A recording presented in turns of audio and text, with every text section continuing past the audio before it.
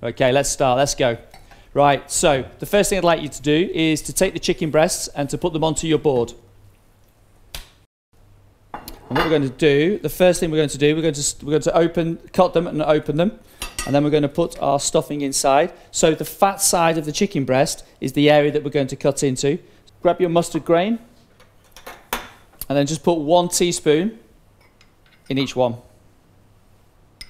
Grab some tarragon. So two nice sprigs of tarragon. Run those down the centre. A couple of sprigs of thyme as well. So once you've seasoned it and you've got your mustard, you've got your tarragon, just fold the flat back over the top, just to seal it, like so.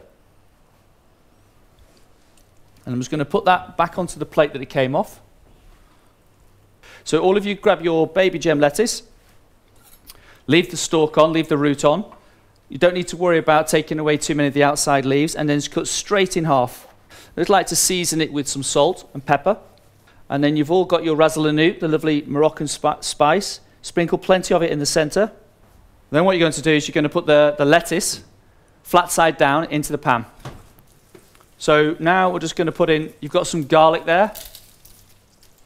You don't need to peel it.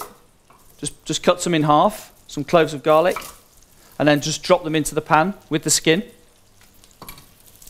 What we're doing now is we're just incorporating a lovely garlic flavour. We're going to put some thyme into there as well, a couple of bay leaves, and just a sprig of tarragon. Turn them over once you've got the colour on that side, on the flat side. Put a couple of knobs of butter into there, like so.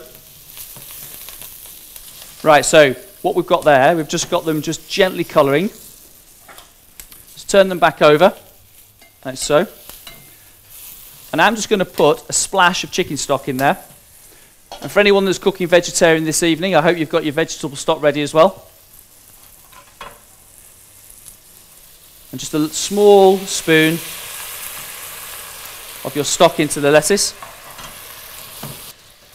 And even though they may not look cooked, that's absolutely fine. What we're going to do now is take them out of the pan and put them into a tray. If you've got a little cooking tray that you're going to put in your oven later, just put them onto that. So just lift those out of your pan and then just pour all the juice and all the herbs and all the garlic over the top. And we're just going to leave that sitting there. I've put my pan is back on the stove. I'm going to put a little bit of oil, and now we can start to just increase the heat of the pan. So just a little splash of oil. What happens is when you put mushrooms into a pan, whatever liquid you've got in there, these mushrooms will just suck it up and absorb it.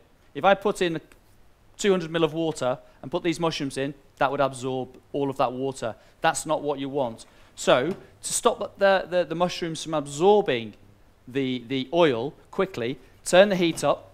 You see it smoking, and then just drop your mushrooms in. And what that does is that just sort of starts to seal the mushroom and just gives it a lovely coating. Drop some thyme into there. Bay leaf again.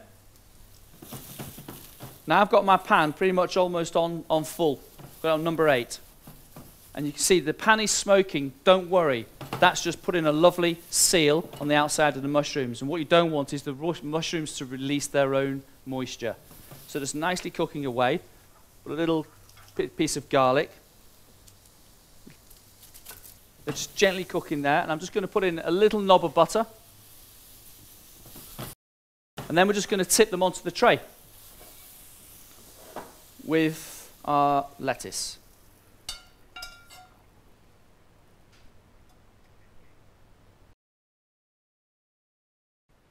So I've just put another drop of oil back into my pan.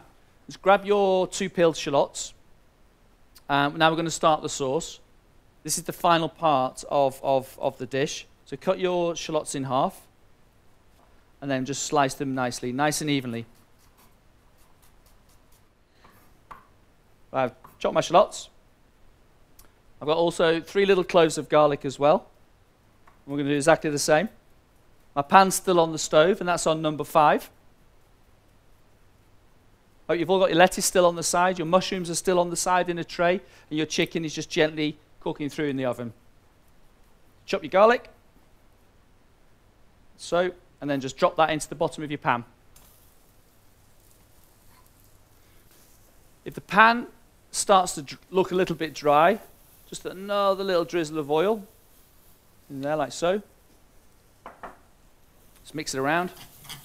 And then your shallots will just gently soften. Put in 1 good spoon of your mustard grain. Just mix that through. I'm just going to mix that around for about 30 seconds. And then we're going to add our brandy.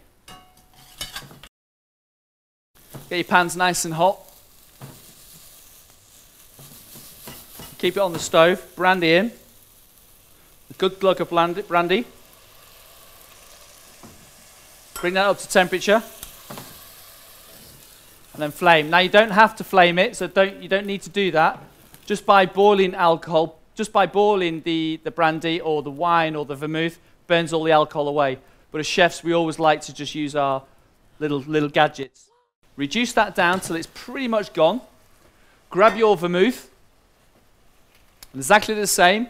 Put a good splash of that in there as well. You're looking about 100 ml of each.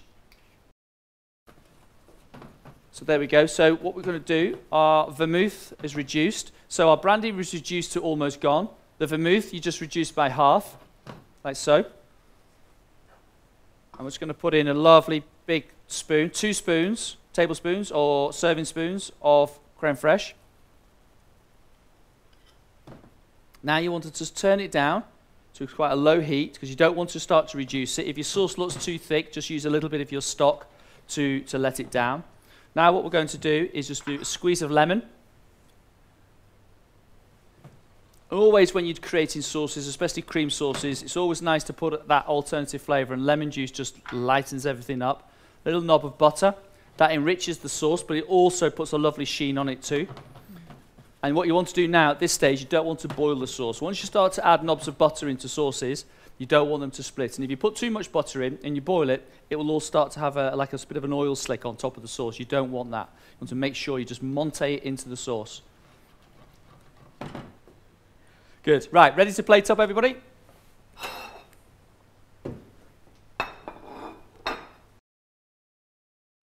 I'm going to serve.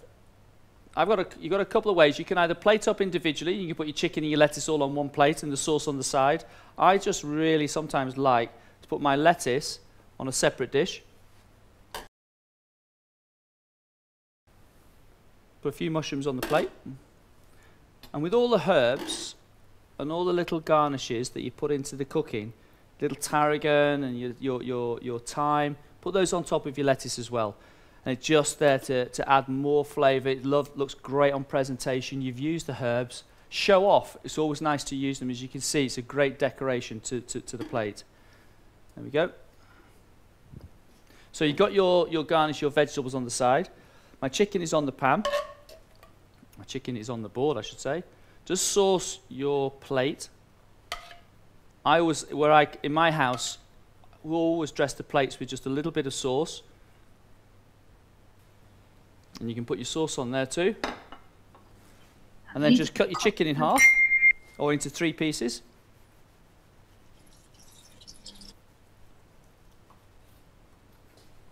And then just serve that on the side. And there we have it. There we go, guys.